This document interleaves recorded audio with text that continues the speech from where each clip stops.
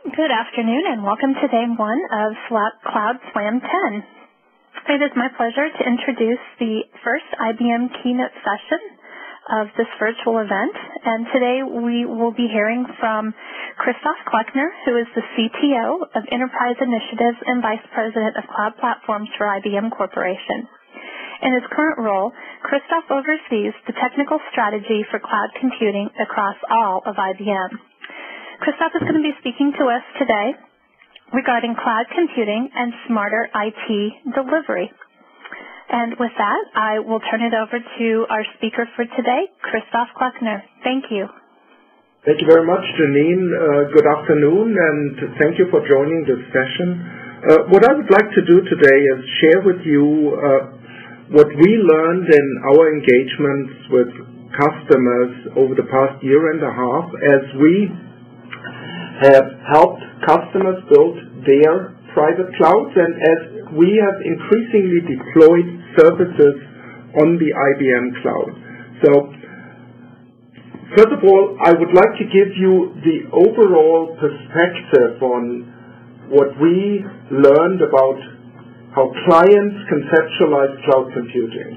So, we view cloud computing as essentially a transformative combination of technologies that enable new consumption and delivery models inspired by the consumer internet.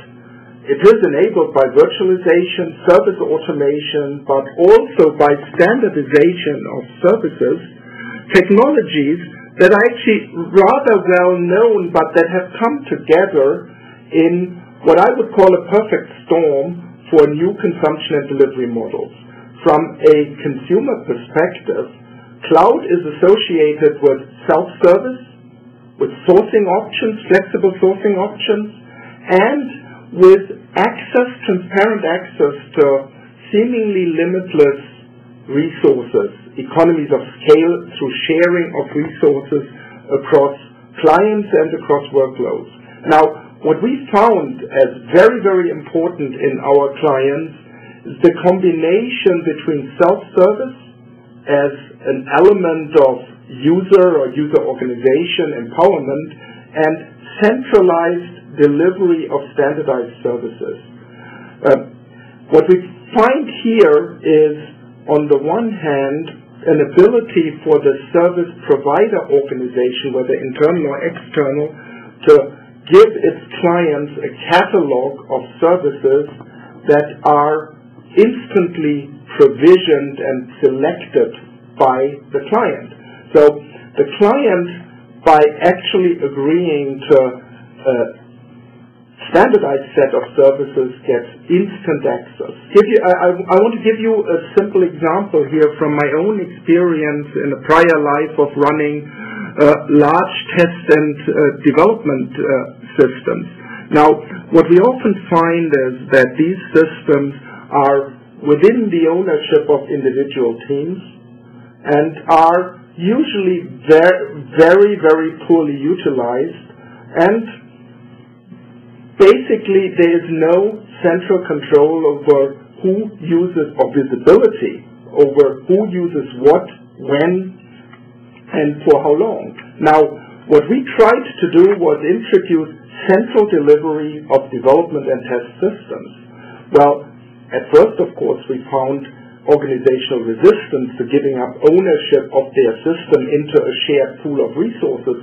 But when we showed them that we could actually deliver self-service access, which would lead to availability of a test system for a particular development team or test team within hours or minutes even, rather than within the usual weeks and months of traditional provisioning time of physical resources, all resistance basically vanished, and we ended up in a win-win situation between the consumers of a test service and the providers of central test infrastructure. So this is just one example that I think should play to the experience of everyone who has ever been in development and test, how cloud computing with self-service, with sourcing options, with sharing, delivering economies of scale and thus better utilization through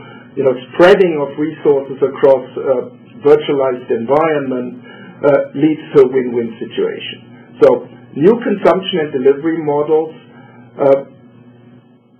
combining, on the one hand, better control and visibility, on the other hand, more convenience, instant access. So for us, this really is another step in the industrialization of the delivery of IT-supported services. And this goes for IT-supported services that are provided by an in-house IT organization as well as for services that are provided by external service providers.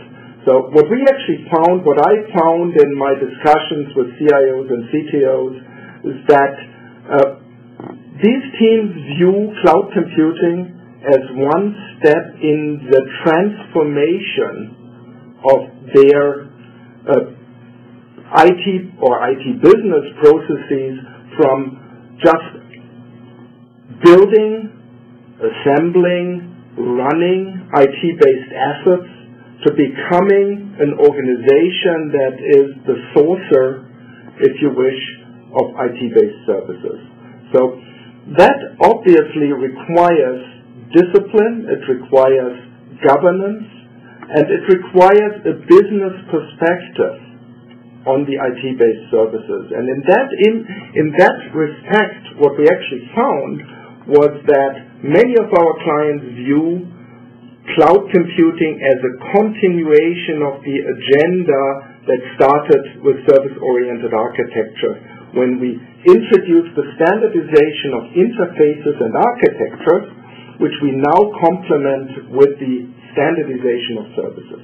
So to repeat, virtualization gives you better utilization of your resources, thus a reduction of your capital expense.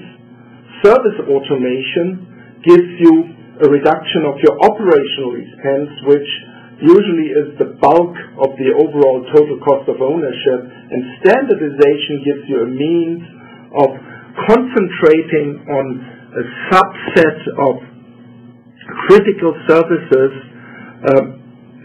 that then, because you've actually reduced the number of services that you're looking at, can be much more easily automated. So a triad of technologies and approaches that together deliver new consumption and delivery models. We very strongly believe that multiple types of clouds will coexist, and some of you may remember the definitions that the National Institute of Standards has introduced, distinguishing between private clouds, public clouds, community clouds, and combinations thereof that we call hybrid. We believe multiple types of clouds will coexist precisely because clients are taking a very measured, workload-driven approach to selecting what applications, what services to put where. So cloud deployment models address the needs for differing levels of security and control. So